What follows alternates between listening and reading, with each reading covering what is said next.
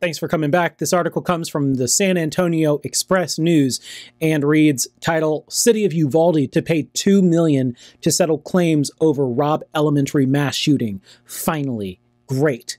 This is $2 million, not a big enough dollar amount, but the article will explain why that is. So it reads, the city of Uvalde will pay $2 million to settle claims by 19 families of victims killed or injured in the Robb Elementary School shooting. Their claims largely focus on the Uvalde Police Department's role in the disastrous law enforcement response to the May 24th, 2022 massacre that left 19 fourth graders and 2 teachers dead.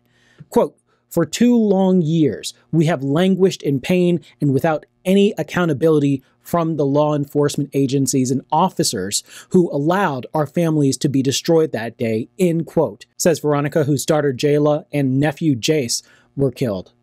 Oh, man, I didn't know that she lost 2. This settlement reflects a first good faith effort by the city of Uvalde to begin rebuilding trust in the systems that failed to protect us, end quote. I could not, the response that the police had to children being attacked by a gunman in their school was beyond pathetic, angering. I just don't understand what human being that is meant to protect others around them. That is their role, their occupation, their job, hopefully maybe a passion.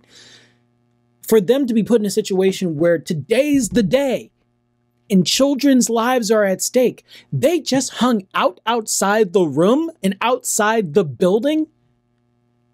The entire police department should be gutted, because if not one of them said, what the fuck are we doing?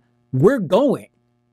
Like, come on. It says 25 Uvalde police officers and 16 Uvalde sheriff's deputies converged on Robb Elementary the day of the shooting, according to a Texas House report on the incident. In all, more than 360 officers from 23 local, state, and federal agencies were on hand, yet 77 minutes elapsed before a tactical border patrol team confronted and killed the 18-year-old gunman who was armed with an assault-style rifle. The reason why it's $2 million is because that's the most that their insurers will pay out to settle claims. And there's actually another $2 million lawsuit that's in the works right now. So they're promising to change standards for the police department, but it's going to be hard for the people in that area to ever really recover from this. And I'm pretty sure some people's trust in the police are extremely shaken.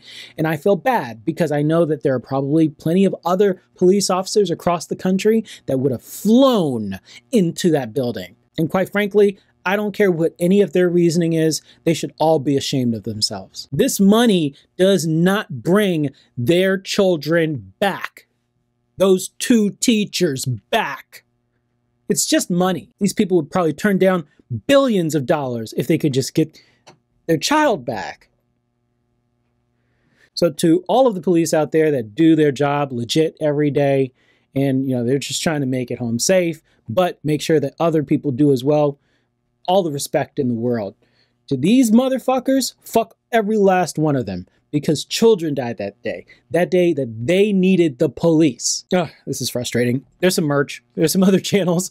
It just makes me so angry, this story, but I felt like it was one I wanted to make a video on, so I did. But yeah, give it a like if you want me to kind of keep up with stories like this and read them out and kind of talk about them.